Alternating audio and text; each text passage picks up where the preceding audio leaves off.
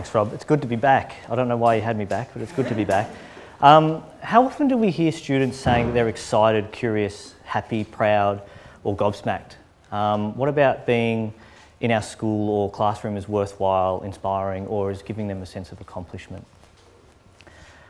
Even saying things like, I feel great, I feel like I've really achieved, or I've put a lot of effort into this and it really turned out great, and even I made something on the computer into a reality. These thoughts and feelings and the statements are actually a reality at my school and have been for the last 3 years, and all we had to do was give students the opportunity to explore 3D design and 3D printing openly. What do you think you would see if you gave students that opportunity? That opportunity to design and create anything they wanted if they were willing to put their time into it. Surprisingly, the first thing we saw in our college was an increase in wonder, motivation and student sense of achievement. If you've never seen a 3D printer printing, go and do it, all right? Go now, okay? Because it is captivating.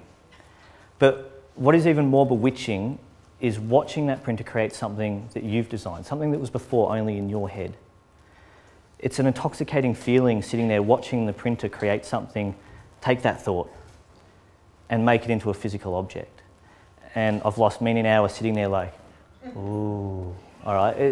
I cannot express to you the feeling of that's mine, literally.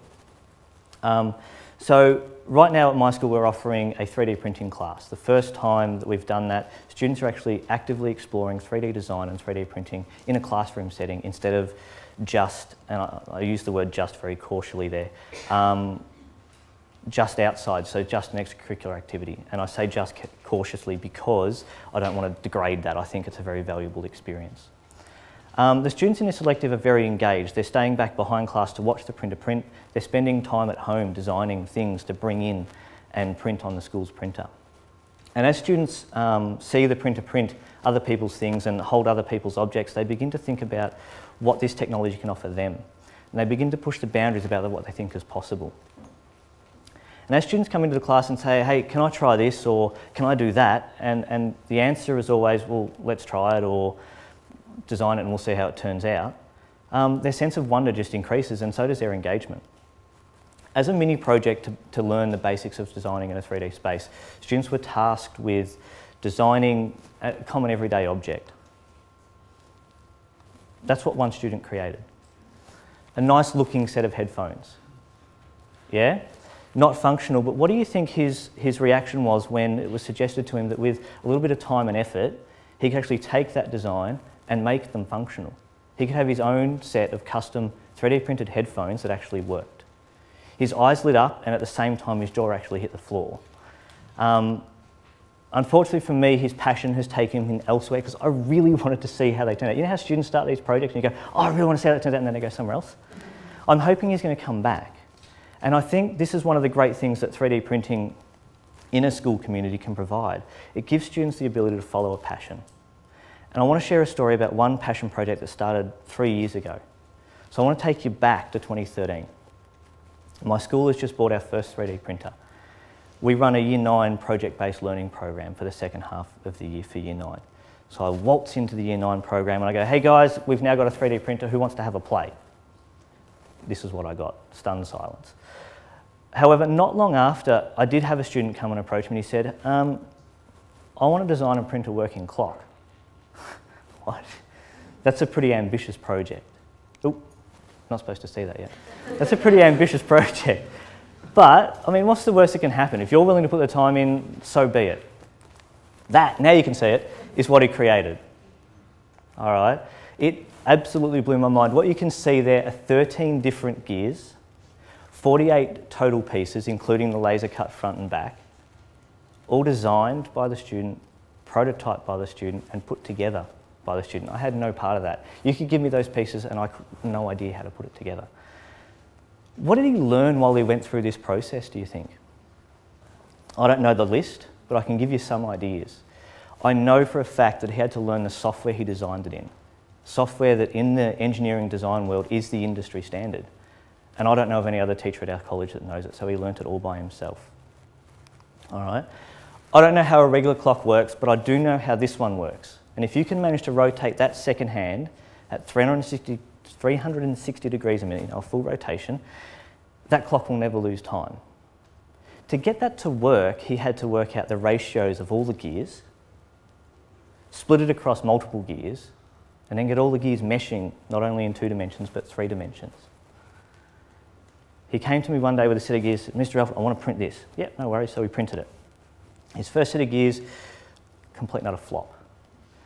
They were really heavy, they were solid, not like these guys with the gaps between them, but more importantly, the teeth actually wouldn't mesh.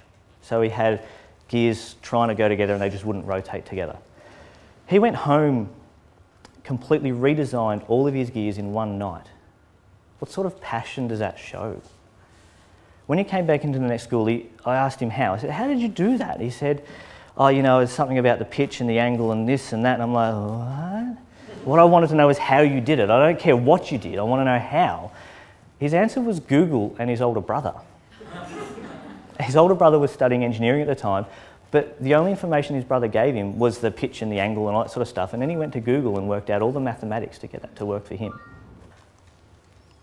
What blew my mind here is after one night, he came into school and had gears of 40 plus teeth meshing with gears of less than 10. Now, I didn't even think that was possible. I'm not a physics teacher, so don't criticise me for that. I don't even think it was possible, but he had it running perfectly smooth. Throughout the whole project, he displayed engineering skills for his chosen career. He wants to go down the engineering path. He kept a sketchbook detailing his designs and the process he went through. And I've not seen a sketch of how this went together. So that design is actually in his head of how all the gears mesh. Back in 2013, when he first created it, he intended to sell that as a kit so you could put it together. Come back to today. He still wants to sell it. But he's also redesigning it. He's in year 12 now and he's taking some time, I think it's his sort of downtime, to redesign this clock. I asked him why and I said, what are you trying to do? And he said, well, I want to make it simpler to print and I want to make it easier to put together. Oh, and I want to put the day and the month on it too, and I'm like, that doesn't make sense. Like, you can't add more to it and it's just not going to work.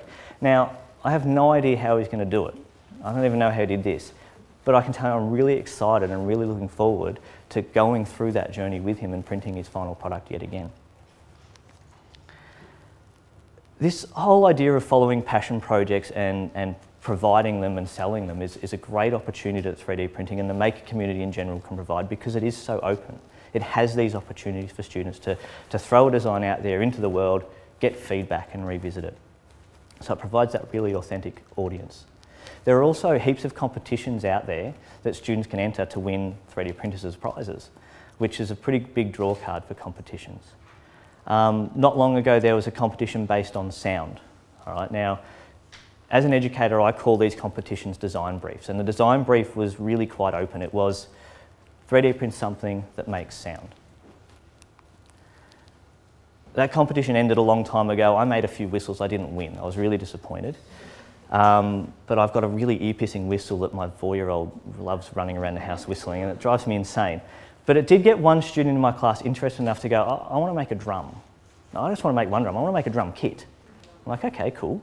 So he actually went home, measured up his full-size drum kit at home. He obviously plays the drums and enjoys that. And he started designing a scale version, a desktop-sized version to fit on his desk at home.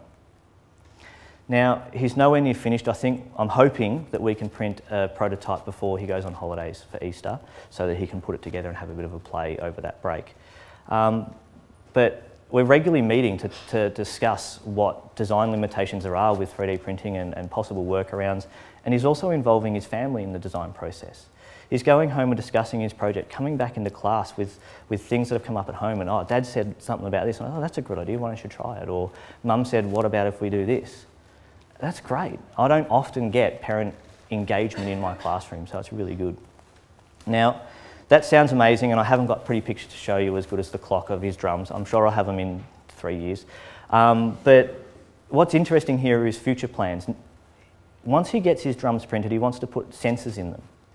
And then next semester, when he does our computer programming course, he wants to connect those sensors to a computer and make an electronic drum kit so the computer plays the sound of the drums. So he wants to design an electronic desktop-sized drum kit that's only here at the moment. Well, it's not here, it's in his head. And I just, like, what an idea. What a process to go through.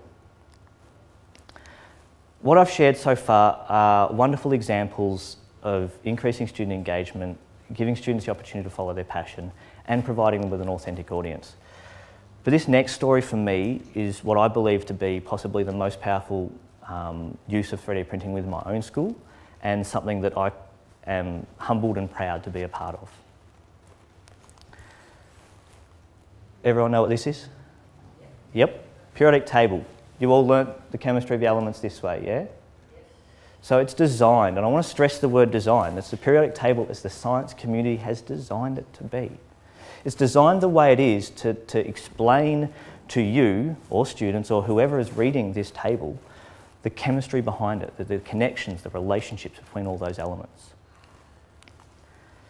This is how one of our students was expected to learn it. All right. His list was, of course, in Braille because he was blind, but all he had was an alphabetical list of the elements. Side by side, compare them. Are the learning possibilities the same? They're not, nowhere near it. So what 3D printing offered us was the ability to make that learning opportunity the same. We had some design requirements we needed to take into account. The first one was size. In discussions with the student, he said, reading Braille across poster-sized things is really hard, and that was pretty much the only product on the market at the time. So I'm like, okay, it's got to be small. Now, Braille is pretty much a set size, and all of that comes into play there as well, so we decided that it must only have the relevant information for each element, which for us turned out to be the chemical symbol and the atomic number. All right, so he could still refer back to his list if he found that necessary. The other final constraint we had on our design was the fact that the teacher wanted this particular grouping shown, because that was his main teaching focus for this unit. So the prototype process was lengthy. We've mentioned prototyping earlier today, wherever they've gone. They're hiding out the back, are they? The prototype process was lengthy, but I can tell you what we created was absolutely everything the team of people involved could have hoped it would be. That's it there. It's not the best photo, but it does get it all in one. All right.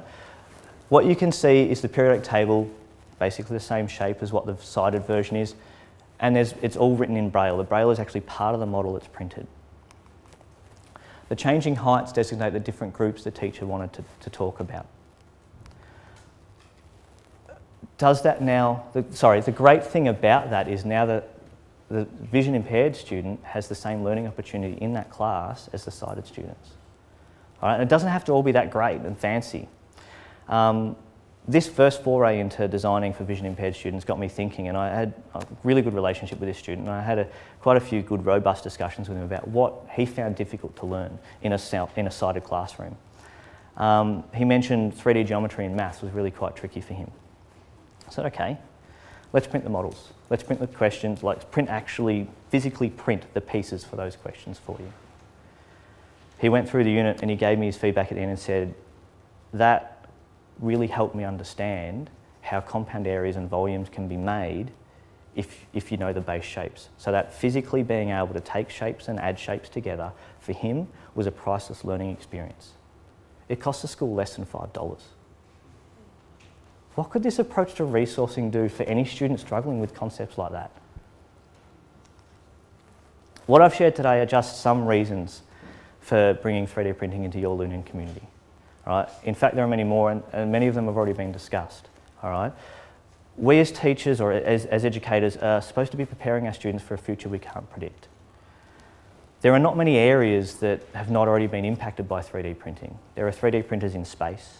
They're 3D printing houses, cars, bikes, and as mentioned, they're already 3D printing human body parts. They're printing in metal, plastic, wood, rubber, even chocolate and sugar for those of you out there who would like that. All right, what does this tell you? It tells you that these skills, these 3D design skills and 3D printing skills, are probably going to be a fairly big part of this future. Imagine having access to a 3D printer in your classroom that would allow you to rapidly prototype educational models specific to you and what you wanted to teach. Or take a different approach. Imagine letting students design teaching aids to support other students and the learning that's going to happen if we actually achieve that. Getting students involved in this online community, this maker movement, this sharing of designs, writing instructions of how to put it all together, is going to increase their communication and leadership skills. Allowing them to design or download others and modify their designs also increases their numeracy skills. Scale, proportion, measurement. All right? I've had enough. I'm right on 15 minutes. 3D printers aren't going away. All right? You need to get out there, get involved. Give your students the opportunity to make. Give them the opportunity to make their own future. Thank you.